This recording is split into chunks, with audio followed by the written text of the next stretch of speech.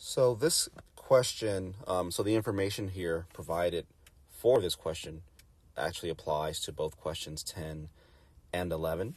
So it's quite a bit of information. Let's break everything down. So first of all, we're provided with a table, which automatically makes this a diagram question.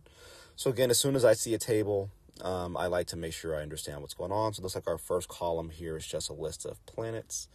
And the second column here is the acceleration due to gravity. So we have different gravity numbers. So whether or not you understand what acceleration due to gravity is, it should not really matter. What really matters is that each planet has its specific value, right, for this acceleration due to gravity.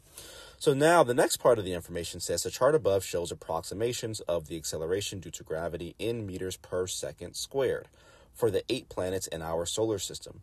The weight of an object on a given planet can be found by using the formula W equals mg, right? So it's a good habit to always write down any formula that's provided. So W equals mg, where W is the weight.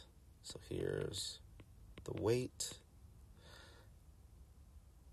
M is the mass, right? So we have mass for M. And G is the acceleration due to gravity. So G is acceleration due to gravity, and that should sound very familiar to the table, right? So it looks like, this is from the table. So question 10 says, what is the weight in newtons? Oh, so this is in newtons, by the way, so don't let that confuse you. What is the weight in newtons of an object on Mercury? So we're looking at only this first row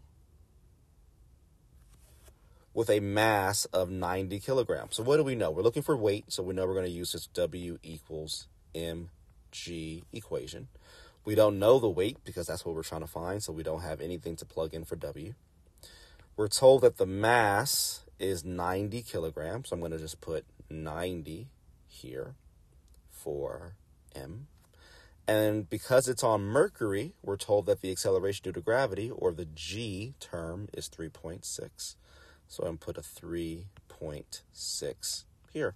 So this question really just turned into a plug-in information from the question, PIQ, plug-in info from question. So I go to my calculator, I multiply 90 times 3.6, and what I get is 324. So therefore the correct answer here is choice D.